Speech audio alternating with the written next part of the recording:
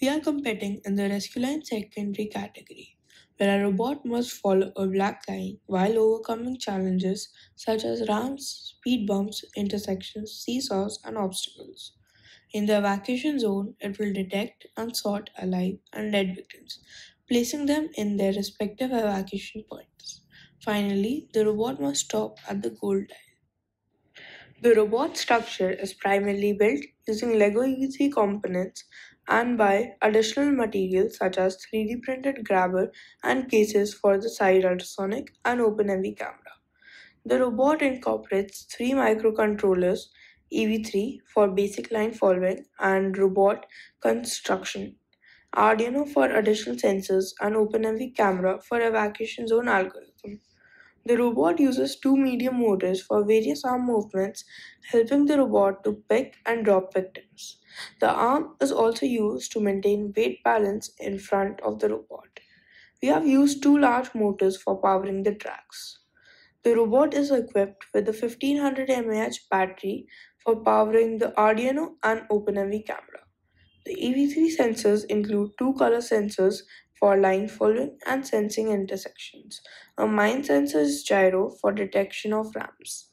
The Arduino sensors include three ultrasonic sensors, which are down ultrasonic for ramp and speed bump detection, arm ultrasonic sensor for detecting victims and walls inside this evacuation zone, and side ultrasonic for exit algorithm. The robot utilizes a 𝙑𝙨 sensor to verify if it has picked up alive victims, and an LDR sensor to detect when it has picked up dead victims. Designed a proportional line follower using EV3 color sensors for precise line tracking. The program uses a formula to calculate and store the robot's position, ensuring smooth navigation. When the robot approaches an intersection, it first checks if the down-facing ultrasonic sensor detects the ramp. If the ramps are undetected, the robot checks whether the color sensor sends double green.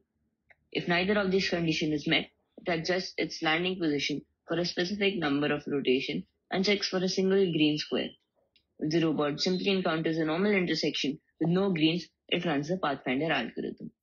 The robot consists of a mine sensor gyro sensor, which measures the roll and pitch axis to detect when the robot is on a ramp. The robot runs a program to check the gyro value while running the line following program. This helps the robot to detect the ramp instantaneously.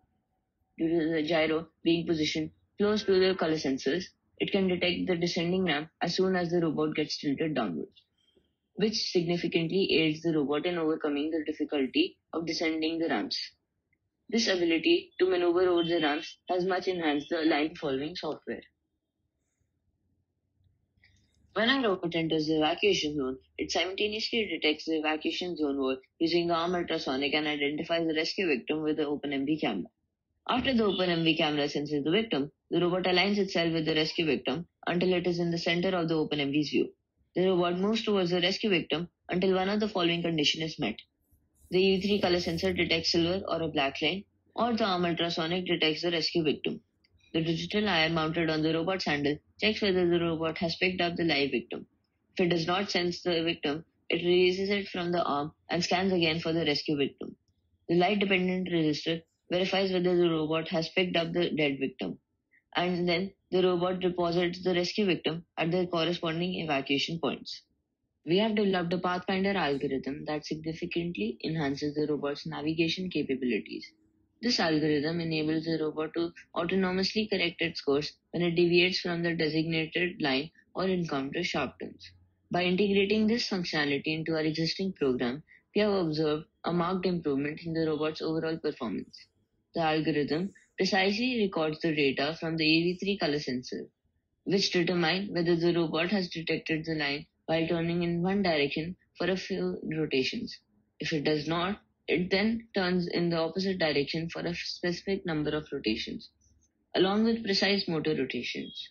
By analyzing this information, the algorithm can accurately assess the robot's position relative to the line and determine the necessary adjustments in real time.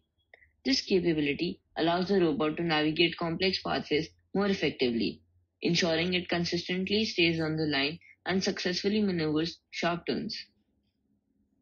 We have developed a model using our OpenMV camera to detect live and dead victims within the evacuation zone. This model was created with the help of the 𝐻-Impulse software, which allows us to label images manually to eliminate any potential errors.